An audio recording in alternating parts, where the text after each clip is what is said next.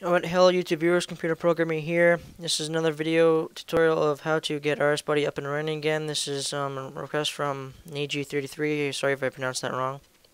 But I purposely just changed my RSBuddy folder or jar to open up with WinRAR or WinRAR. So open up with WinRAR, but it's not supposed to do that. But first off, I want you to go to Start, and if you don't have the Run command here, alright, in your Start dialog here, go to All Programs, Accessories, and then you'll see Run there. Or you can just press on your keyboard the Windows logo key, which should be in between Control and Alt. Hold that down and then press R after that.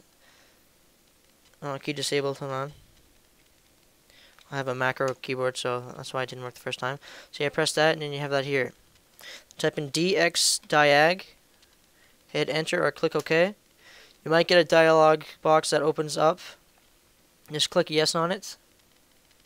This is going to tell you if you have a 32-bit or 64-bit operating system. If yours has says 64-bit, it's a 64-bit operating system. If it doesn't say anything or it says 32, then you have a 32-bit operating system. After doing that, you can just click exit, and then open up your browser. Type in JDK, and then click the first link. Should be Java SE downloads. And click download Java platform JDK. Oh, there's a 7 version now. And then down here you'll see the different types of versions.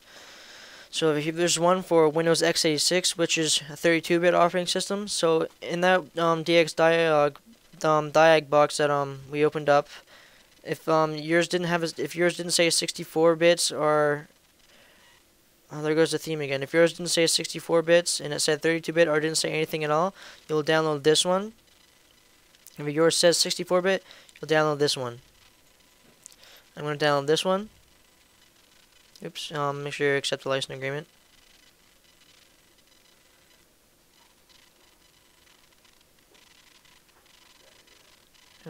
Save it.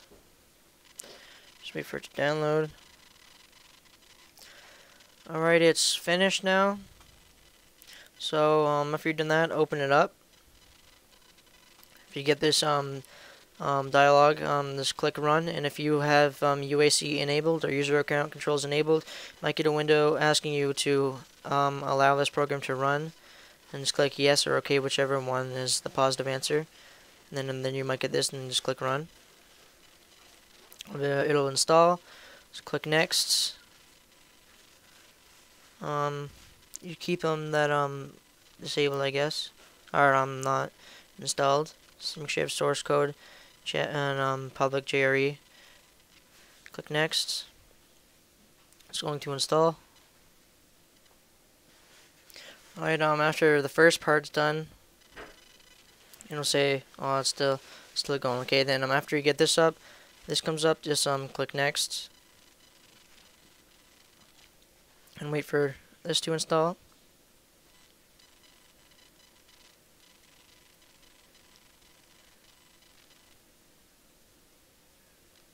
Did the fucking camera just not start non-responding? What the fuck?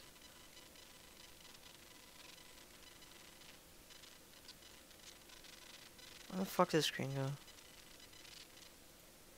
Oh shit, it is still recording. Sorry about that, guys. I'll probably have to edit that out. Sorry if I don't. But then after that part's done, you don't need to click product registration information, just click finish. See if this changes. I don't think it's going to. Okay, well, it didn't change. So right click on it, click properties, click change.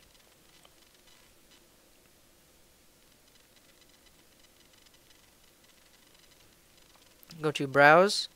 Once again, if you have a 64-bit operating system, go to the regular 64, oops. Then go to My Computer. Sorry about that, I skipped a step. Go to My Computer, click on the C drive if that's your system drive. And if you have a 64-bit operating system and you download a 64-bit version of JDK, the program files it'll be installed in program files. If you have a 32-bit operating system it'll still be called program files, but you just won't have the program files x86.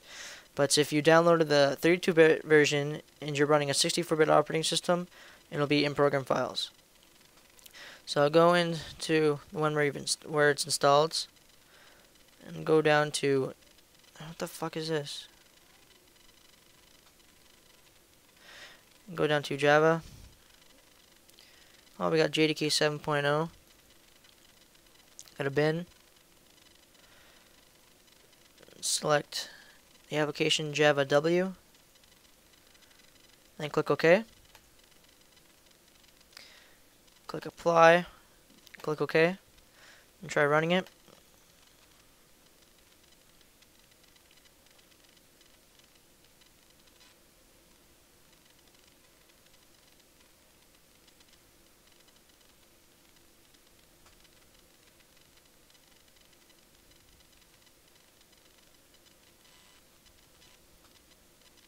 Come on.